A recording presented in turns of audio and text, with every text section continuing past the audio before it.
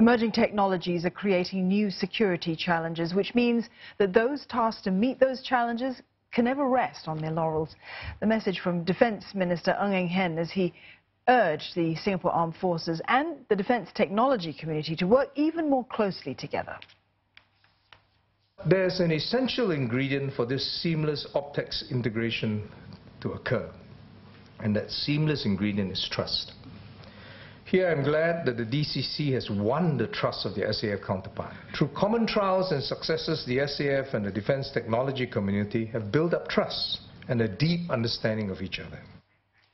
Dr. Ng presented the annual Defence Technology Prize Awards this evening, recognizing those who've made significant technological contributions to the country's defence capabilities. The winners included the engineering team behind the Army's first fully digital fighting vehicle, called the Hunter. The Hunter made its debut earlier this year, but the vehicle was first conceptualized more than a decade ago. During the planning stage, the engineering team spent many hours using 3D modeling software to get the design right. This saves cost as compared to building many prototypes.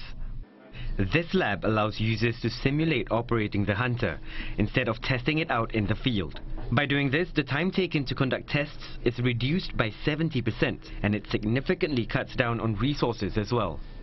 It is easier to identify and troubleshoot faults, and especially so for complex systems.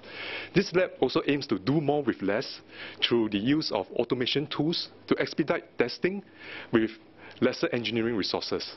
This also shortens the time to fill new capabilities. The Hunter's streamlined process also helps reduce maintenance costs by 40%.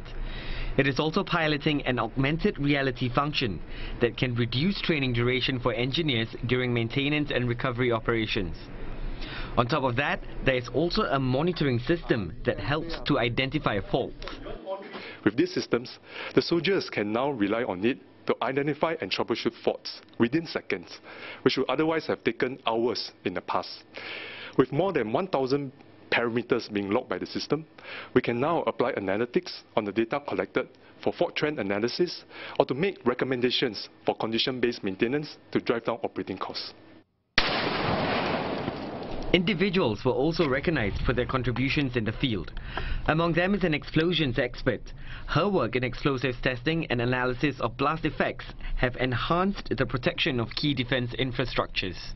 In Singapore, we have a very small country and everything is very, very built up and urbanized. And for example, in the area of explosive safety, we need to store our explosives safely. And that's one of the reasons why we developed the underground ammunition facility. And when we developed that, we had to also close technology gaps in how to build these kind of rock caverns of such nature and how to make sure that the explosive hazards are reduced.